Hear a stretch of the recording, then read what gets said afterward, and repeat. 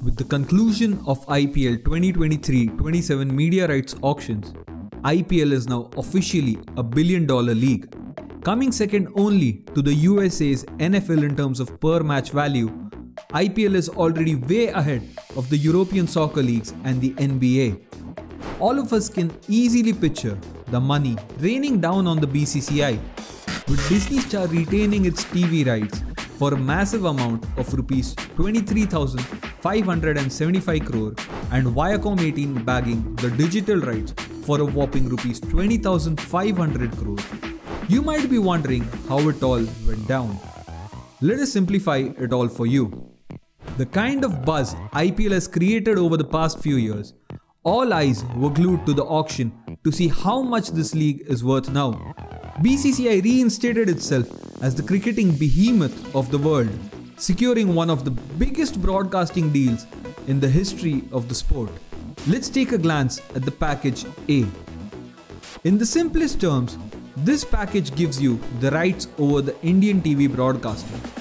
The base price of the package was about 49 crore per game. Closing out at 57.5 crore per game, we saw an increase of 17.6% at the end of the bidding war. Star India won the Indian TV rights with their outstanding bid of Rs 23,575 crore. Heading over to package B. Considering the advent of the OTT platforms and the streaming services, Package B was the most sought after. Package B holds the digital rights for the Indian subcontinent. Amazon Prime, Facebook and other media giants went haywire trying to acquire this package.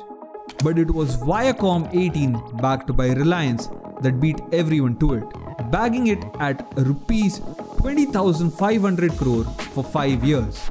Now coming down to package C and D. With the big guns out of the way, we have two other packages. Package C, the newly introduced non-exclusive 18 matches package. It includes the rights for the opening game, the final match, the 3 matches playoff and the weekend double headers. Basically the cream of the IPL season or the best matches of each season. Viacom 18 won it with a winning bid of Rs 2,991.6 crore. Package D covers the TV and digital rights for the rest of the world. These are further divided into 4 parts.